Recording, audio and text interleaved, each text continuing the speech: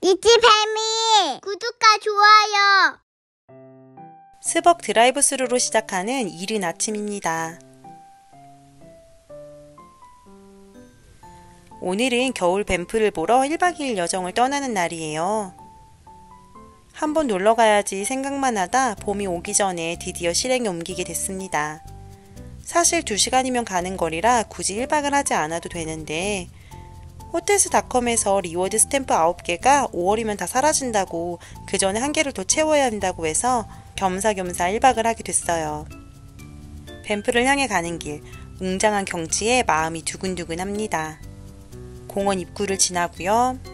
저희는 1년짜리 디스커버리 패스가 있어서 바로 입장해요. 몰랐는데 이 패스가 있으면 캐나다의 내셔널 히스토릭 사이트에 무료 입장이 가능하더라고요. 밴프 안에서는 2군데서 사용할 수 있었는데요. 곧 소개해 드릴게요. 밴프타운에 들어왔어요. 다행히 주차할 곳이 있어서 주차하고요. 막내 기저귀 갈러 간 아빠를 기다리며 사진도 찍어봐요. 저희가 처음 들른 곳은 밴프파크 뮤지엄이에요. 자연사 박물관으로 밴프타운에서 애들 데리고 어딜 가면 좋을까 싶었는데 딱이겠더라고요. 여기는 주말이랑 공휴일인 월요일에만 운영되고 있어요. 어린은 4.25불을 내야 하고 17세 이하거나 디스커버리 패스가 있으면 무료. 여기서 처음 그 사실을 알고 얼마나 반갑던지요. 그리고 이것저것 엄청 친절하게 설명해 주셨어요. 디스커버리 패스로 무료 입장 가능한 곳이 하나 더 있다고 가보라고 소개해 주셨어요.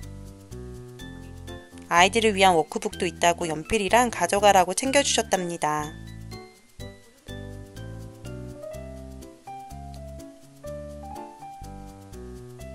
다양한 크고 작은 동물들을 박제해 놨는데요. 막 규모가 엄청 크진 않았지만 어린 우리 리슬이가 즐기기에는 충분했어요. 아주 조그마한 새알도 있고요. 2층도 올라가 봐요. 자꾸 이게 뭐냐 저게 뭐냐 물어보는데 엄빠도 잘 몰라. 막둥이도 언니들 쫓아다니며 잘 보고요. 꽤 유익한 시간이었답니다.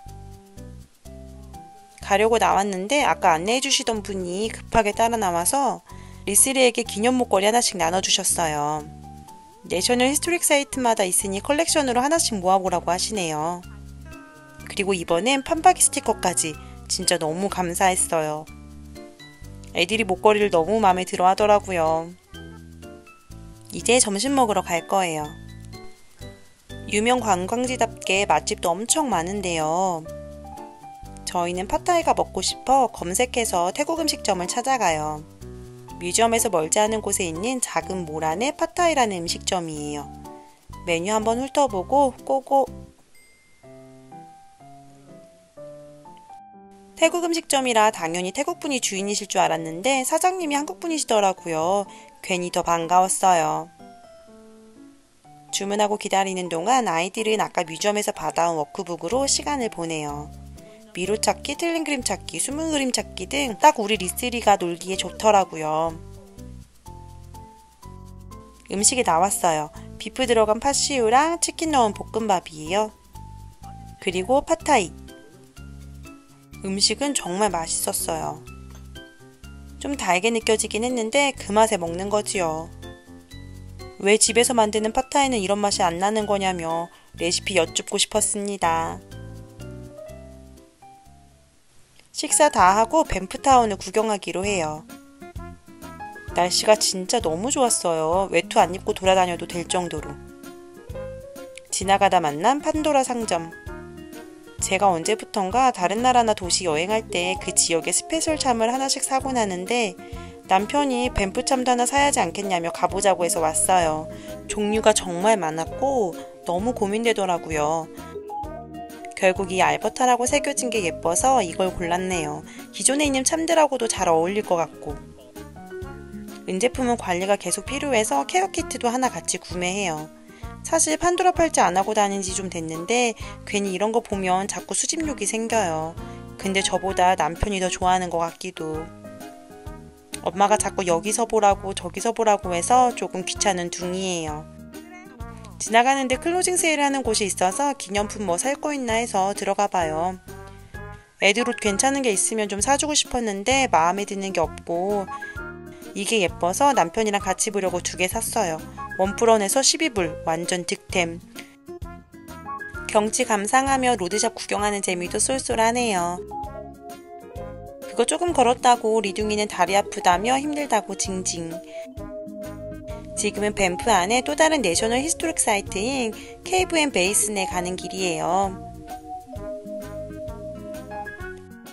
근데 그 5분 남짓 짧은 사이에 리사랑 리디아가 깊이 잠에 들어 리나랑 엄마만 가보기로 해요. 아주 팬시한 건물이 있어 거긴가 했는데 그건 기념품 샵이고 100m 정도 더 걸어 들어가야 한대요. 여기도 입장료가 있었는데 디스커버리 패스 보여주고 무료 입장해요.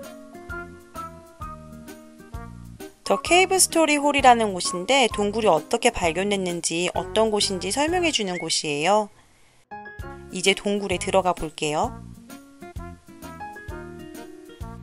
길을 쭉 따라 들어가니 온천수가 흐르고 있고요. 연못 같은 게 있네요. 근데 동굴 속이라 습하고 쾌쾌한 냄새가 나서 그다지 유쾌하지는 않았답니다. 동굴을 나와서 또 다른 스토리홀로 가봅니다.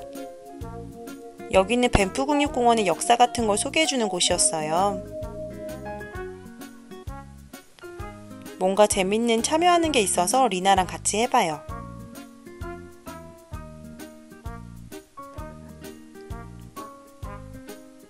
화이트보드에 글씨를 써서 문장을 완성한 후 들고 사진을 찍을 수 있어요. 사진을 찍고 OK를 누르면 사진이 이렇게 인쇄가 되어 나옵니다. 벽에 걸어서 사람들과 생각을 공유해도 되고 가져가도 되는 것 같아요. 리나는 전시되어 있는 자동차도 신나게 탔어요. 야외로 나가볼게요. 여기는 다양한 게임 등 즐길 거리가 있더라고요. 리나도 몇 개 던져보고요. 다른 사람들 게임하는 거 구경도 하고요. 그리고 밖으로 나와서 계단을 올라가 봐요. 와, 대박! 경치가 진짜 멋졌어요. 사람도 없어서 리나 독사진 엄청 찍어주고요. 여기는 한층 내려와서 보는 뷰예요. 남편이랑 리사, 리디아랑 같이 못 온 게 너무 아쉽더라고요. 동굴이랑 뭐 볼 게 있을까 싶었는데 즐길 거리도 많고 뷰도 좋고 너무 만족스러웠어요. 아, 그런데 여기도 그 기념 목걸이가 있었을까요? 다 내려와서야 생각이 났어요. 다음에 다시 오게 되면 물어봐야겠어요. 이제 숙소로 들어가는 길. 사실 4시 체크인이라 아직 이른 시간이었는데 애들이 빨리 가고 싶다고 해서 전화해봤더니 방 준비됐다고 얼리 체크인이 가능하대서 가는 길이에요. 오늘 저희가 묵을 곳은 밴프타운에서 차로 5분 정도 떨어진 히든 리지 리조트예요. 이 숲속에 조용히 숨겨져 있는 듯한 포근하고 평온한 느낌이 드는 곳이더라고요. 먼저 로비로 가서 체크인을 해요. 이 QR코드를 찍어보니 이곳 리조트 키만 있으면 다양한 상점에서 할인을 받을 수 있더라고요. 레스토랑부터 디저트류랑 여러 로컬샵, 스파나 마사지 등 이용할 수 있는 게 많았어요. 저희가 예약한 방은 단층의 원베드룸인데 60불 추가하면 복층으로 업그레이드가 가능하다고 하더라고요. 고민 좀 하다가 그냥 6인실도 저희 가족한텐 적당할 것 같아서 업그레이드 안 했어요.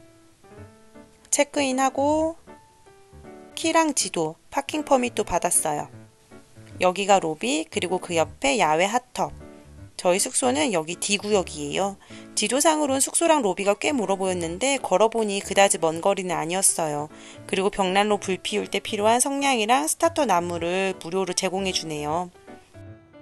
저희가 묵을 숙소. 벽난로 피울 때 사용할 나무는 마음껏 가져갈 수 있게 해놨어요. 숙소로 들어가 볼게요. 거실 공간이고요.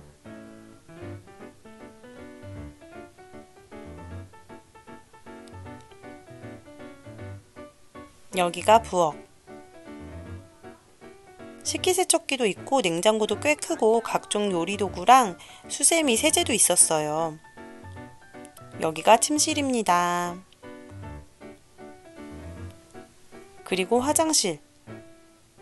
오래된 느낌은 들지만 잘 관리되는 숙소 같았어요. 이쪽에 여분의 이불이랑 베개도 있네요. 리둥이가 가장 기다리던 시간, 저희는 핫tub에 가려고 옷 갈아입었어요. 날씨가 좋아서 이렇게 입고 가도 괜찮더라고요. 엄빠는 샤워가운 챙겨왔는데 딱 좋았어요. 로비 지하에 샤워실도 있는데 대부분 그냥 물놀이하고 바로 숙소로 가는 분위기더라고요. 로비에 따뜻한 차나 물 마실 수 있는 공간도 있고요. 수건도 제공된답니다. 짜자잔! 우와, 뷰가 환상적이네요. 한쪽에 사우나도 있어서 한번 가봐요. 한국만큼 뜨겁진 않지만 저는 딱 좋더라고요. 애들 데리고도 들어갔었는데 애들도 제법 견딜 수 있는 온도. 저 아래쪽 물은 좀 덜 뜨겁고 위쪽 물이 엄청 뜨끈뜨끈해요. 엄빠한텐 여기가 딱인데 애들은 좀 뜨거운가 봐요. 물도 꽤 깊고. 일단 발만 좀 담그고 경치 구경. 애들도 놀 수 있는 얕은 풀을 찾아봐요. 모자는 안 써도 되는데 귀여우니까 그냥 씌워줬어요. 이쪽 풀장이 애들한테 딱이더라고요. 울 리사는 잠수놀이에 푹 빠졌어요. 울 막둥이 키에는 좀 아슬아슬한데 그래도 잘 노네요. 한참을 신나게 놀고 애들이 배고프다고 해서 이제 숙소로 들어가기로 해요. 나가자마자 몸 닦고 너무 추우니 화로 옆에서 몸 좀 녹여요. 근데 판다 인형은 왜 갖고 왔니? 안 와. 아빠가 따뜻한 코코아를 타왔네요. 코코아 먹는 귀염둥이들. 뜨거운지 후후 불어먹는 게 너무 귀여워요. 추워서 갈아입힐 옷을 가져올 걸 그랬나 싶었는데 충분히 몸 녹이고 움직이니 괜찮았어요. 오늘 저녁은 컵라면과 컵밥. 밥 먹고 싶다고 하면 주려고 가져왔는데 다 라면 먹겠다고. 기다리는 동안 어제 저녁에 싸먹고 남은 김밥 꼬다리로 허기를 달래봅니다. 아빠는 아까 산 밴프 티셔츠를 입어봤는데 아주 쏙 맘에 든다고. 우리 애기들 라면 기다리느라 눈 빠지겠어요. 뜨거워도 냠냠냠.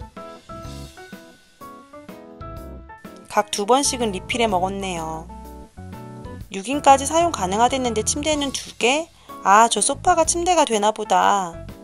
펴보니 이렇게 침대로 변신. 벽난로에 구워 먹으려고 고구마도 가져왔어요. 체크인할 때 받은 스타터 나무를 놓고 불을 피워줍니다. 우리 애들은 마시멜로우 구워 먹을 준비.